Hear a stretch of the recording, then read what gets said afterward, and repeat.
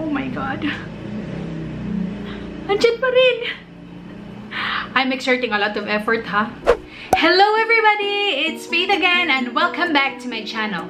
Today I will be testing out pink sugar products. Actually, this is the Clutz Ultimate Kit number 2 and I ordered this sa Lazada one day after Ate Clutz released her video talking about her new Ultimate Kit sa pink sugar, and then it just arrived yesterday. That is so frustrating kasi it took more than a week for Lazada to deliver these products. But anyway, let's remove that negative vibe here in my channel. Positive vibes lang tayo. So, I'm done with my base makeup, including my brows. Alam niyo ba kung bakit ako napabili nito? Because yung entire set, yung Clutz Ultimate Kit number 2 na set, if you buy individually, it will cost you 2,390 plus. But if you buy the set, 999 pesos na lang siya. So, you get to save more than 1,000 pesos if you buy the kit. Kaya ayun, bumili talaga ako and I'm happy na nakabili na ako kahit late siya dumating. So, let's start. So, in the kit, there are 7 products. So, first is this one, the Pink Sugar Eye Candy Eyeshadow Quad. 2 Sweet Cheeks HD. Ay! Untik ng maano. So clumsy. Next are 2 Sweet Cheeks HD Cheek Color.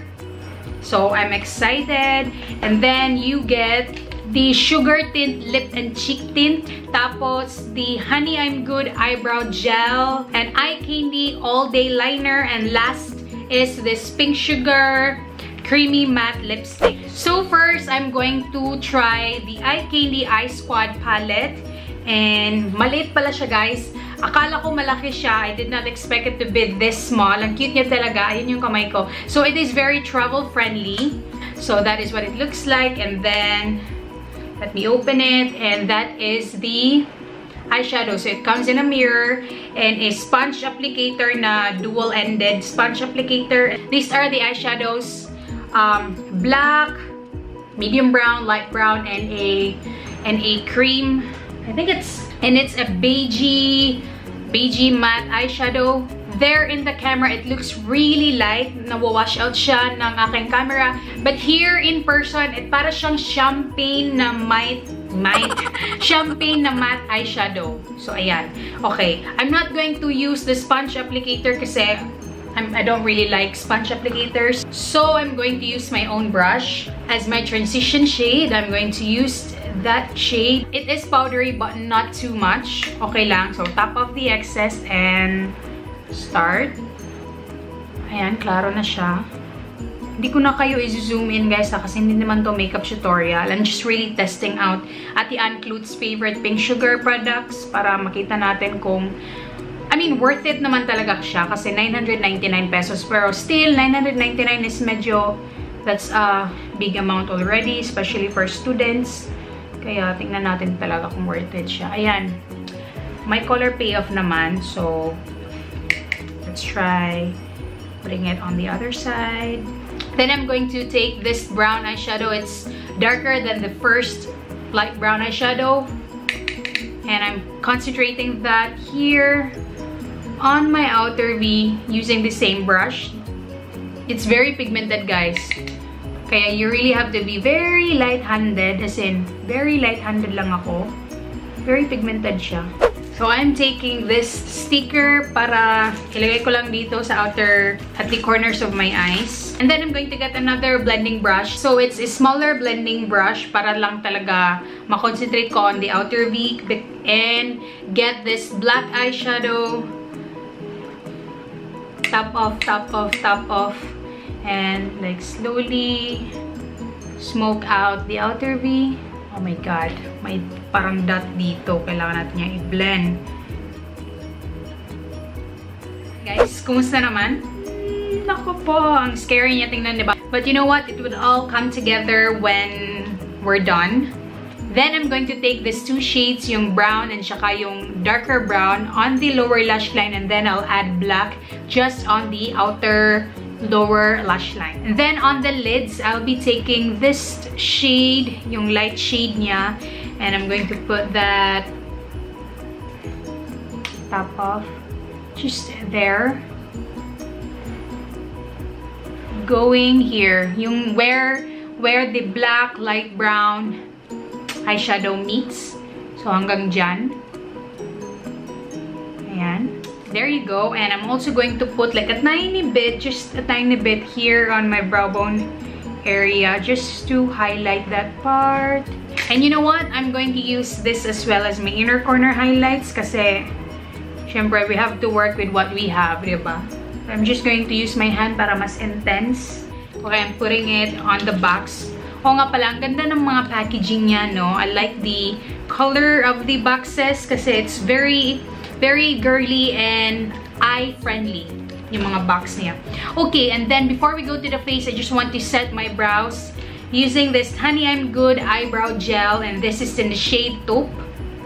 I love this eyebrow gel. Yung color niya is perfect for me. Naglagay lang ako ng mascara, guys, on my upper and lower lash line, and then I'm going to use this eye candy all day liner, and this is a black. Ano bang shade nito? Wala siyang shade na nakalagay, but I believe it's a black eyeliner. Haba niya. Ang dami-dami niya. Ang haba niya, guys. So, you get a lot of products. So, let me put this on my waterline.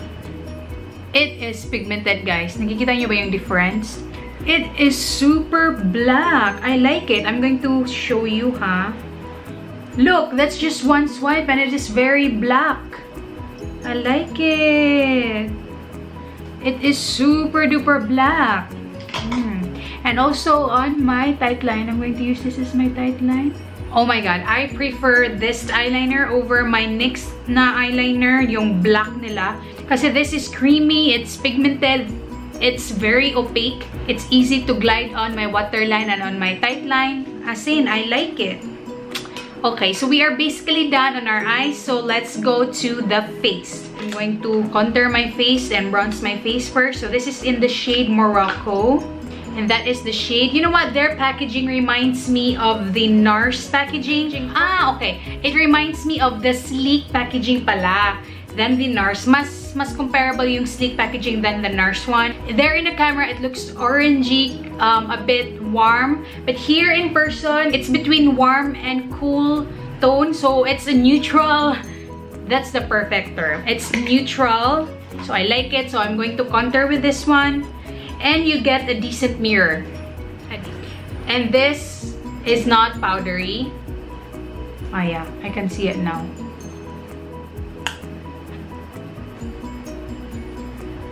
Parang patchy siya. Bakit ganun? Diba? Tingnan nyo nga. Patchy, no?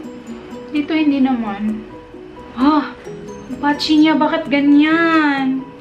Dito okay lang. But here, look at that. Para siyang push. Yun, parang sinuntok. Ano ba to? So, I like contouring my forehead. Kasi, alam nyo naman, kita nyo na. I have 3 foreheads. pang tatlong tao na to eh. Binigay sa akin ni Lord. Pero, I'm not going to complain. I have to live with it for the rest of my life. And also here, because I have a round face, so I have to contour my jaw. It looks nice on my forehead, except here on my cheeks. Talagang patchy siya. I don't know if it's because of the foundation na ginamit ko, but I never had a problem with a contour powder before.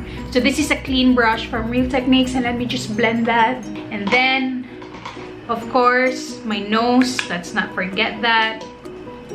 Konti lang. Konting-konti lang. Miss Independence. So this is the blush. You know what? It looks like my MAC Melba blush. I don't know. Let me compare it. So this is the very famous MAC Melba blush. This is my favorite blush of all time. So that is MAC Melba. And this is Pink Sugar. Hindi pala. Pero malapit na yung color nila, diba? What do you think? Are they the same? Medyo, konti. So the way I apply my blush is I always like bringing it here in my temples. Not really here, this is the temple, but papunta dito. I don't know. Tapos konti dito para drunk blush, diba? This quad palette pala is Tiramisu, and I'm going to use this shade to highlight my face. Oh, diba? Okay pa rin. Oh, yes.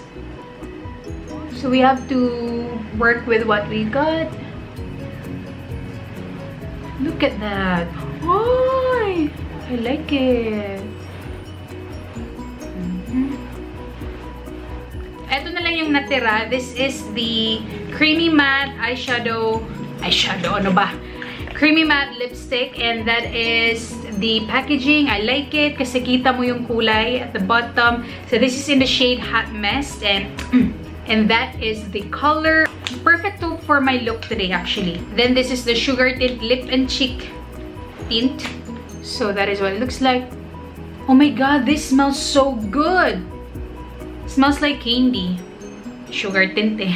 I don't know which shade should I use. Should I use this or that one? So let me put this on the lower. There you go. So that is the lip and cheek tint. And then on top, I'm going to put this para malaman ko kung ano yung gagamitin ko. Ayan.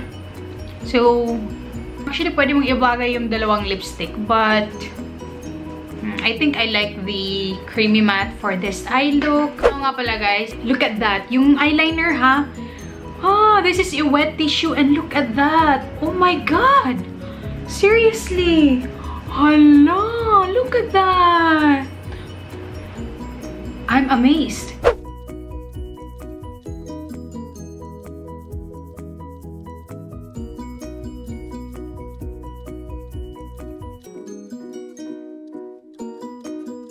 So that's it guys, I'm done. I actually like the finished look. Oh my god. And you know what, yung pinaka-favorite ko sa set na ito, first is this one kasi oh my god, I found my new favorite eyeliner. It is smudge proof, it is waterproof, and ang ganda niya. It's very opaque, it's creamy, it slides on easily, so I like it. So this is my #1 favorite here. Next will be the quad, the eyeshadow quad in the shade Tiramisu, because you can create a daytime eye look using this shade and that shade. And this shade, yung light shade na, you can actually use this as your highlight, which I did today, and it actually looked good. So yeah, I like it. It has a mirror, and eto, pwede mo naman tong magamit yung sponge applicator. Maganda siya. It's perfect for traveling, and you can create easy looks into smoky eye looks na evening kind of look with this quad.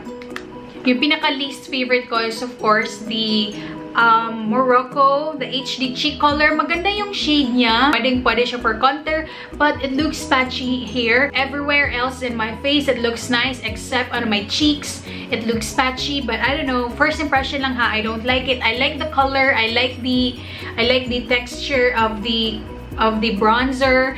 It's pigmented. It's nice, pero it looks patchy, so that's the thing I don't like about it. Maybe because of the foundation, pero so far, hindi naman ako nagka-problema nun before.